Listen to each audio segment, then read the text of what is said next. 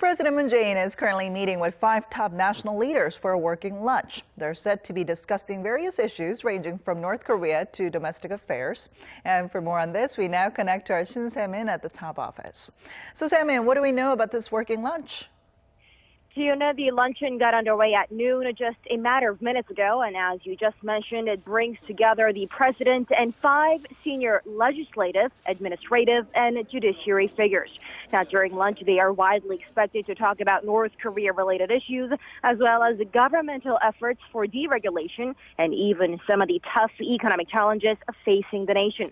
And let me just go over the lunch guests joining the president. They are the newly inaugurated parliamentary speaker Moon Hee-sang, Prime Minister Lee Nak-yon, Supreme Court Chief Justice Meong-su, Constitutional Court Chief Justice Jin-sung, and of course the National Election Commission Chair Kwon. Now, meetings like this take place from time to time, but this one is the first in 3 months.